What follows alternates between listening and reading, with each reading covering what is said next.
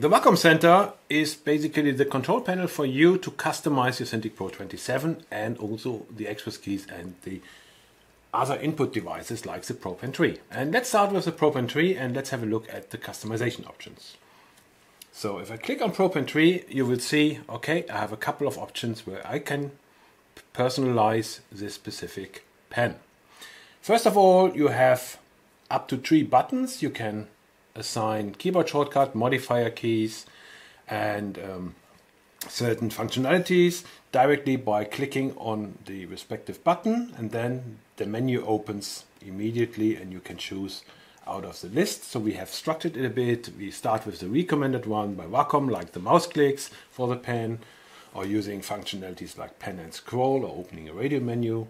But there is much more, and this is structured in clicks, keyboard activities like shortcuts or modifier keys, and many more, including also operating the on-screen shortcuts. Besides this, you can also adjust the sensitivity of the tip by using either the slider and change between soft and firm, and you can also immediately test it, how much you have to press for maximum and minimum pressure levels in the test area up there. If you really want to fine-tune the sensitivity of the pen, you can also click on Advanced, and here you have basically the option to control the pressure curve by either using the 3 buttons here or using the triangles on top. Also, other settings you can do here is adjust tilt sensitivity and also disable or enable Windows ink as well.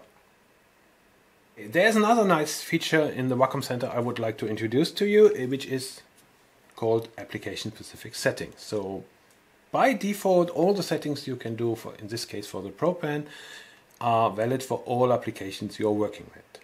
But you can also have different settings for different applications in your workflow. And let's make an example here. For example, I will add an application, which is a drawing application called Krita, and I want to change the button settings for this specific application. And to do this, I will click on the plus here in the application bar, and then a window pops up saying, okay, select an application.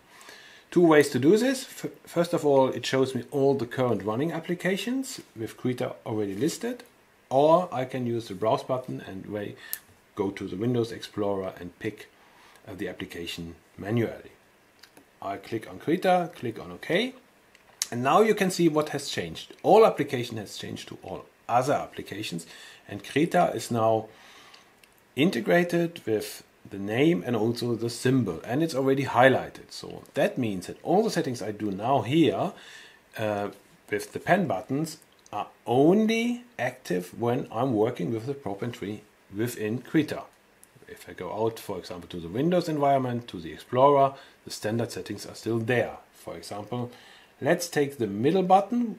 It's now pen and scroll by default, and I want to use this one to open a radial menu with on-screen shortcuts. So now in Krita, on the middle button, I have the on-screen shortcuts, where when I click on all other applications, for all the rest of applications, it is pen and scroll still. So this is a feature called application-specific settings, and this is not limited to a single application. You can add as many applications to the application bar as you want, and you can basically program very specific settings for each and any application in your workflow.